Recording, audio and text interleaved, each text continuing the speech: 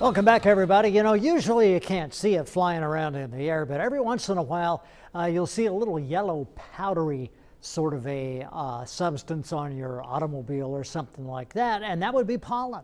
And that's flying around. There's certainly plenty of it. It's up into the extreme category and will be at least through Friday and probably into Saturday as well, even though we could have a little bit of rain on Saturday. Oh, hey, we broke a record this morning. I suspect Patrice was wearing a sweatshirt again. Were you wearing a sweatshirt? Yep, she was. New record this morning, 50 degrees, the old record. You know, we talked about this last night, how we could maybe set another record. And the old record was in 2010 when it was 51 degrees, 50 degrees this morning. Tomorrow morning, I really don't, it's going to be cool, but I don't believe we're going to set a new record tomorrow morning. So here we now have a look at the clouds and the radar. It's generally clear. There are a few clouds out there, and you especially notice it because of the moon, which is approaching full. Now, the moon will officially be full on Saturday. So we've got a few days, but if you're starting to feel a little like kind of squirrely or something, it could be because we're approaching the full moon. So here we have a look at the clouds and the radar, and a pretty nice night, really. This is really pleasant weather for most people, though some of you would prefer it to be a bit warmer. 64 degrees now.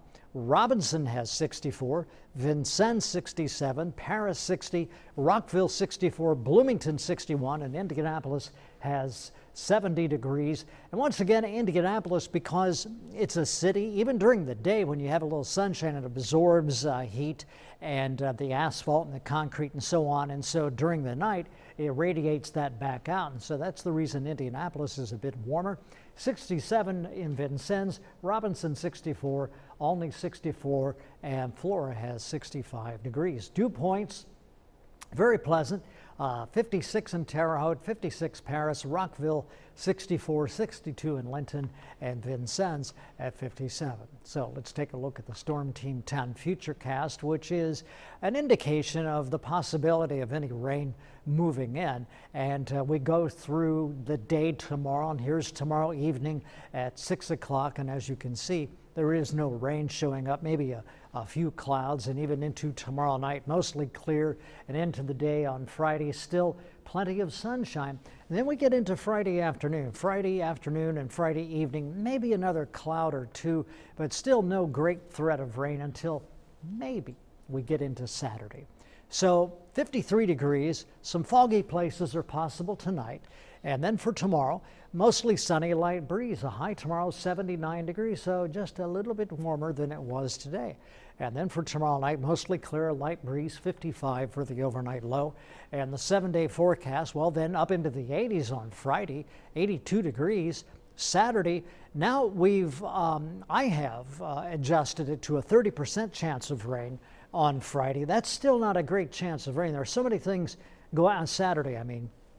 There are so many things going on Saturday. Please do not let that affect your plans, because 30% chance is not a great chance of rain. We'll continue to track that for you and see if that changes. Maybe a few little lingering showers on Sunday, about a 20% chance. And then we warm up as we get into next week, Tuesday and Wednesday. Then it's September, and then we get up to 89 to near 90 degrees. How about that?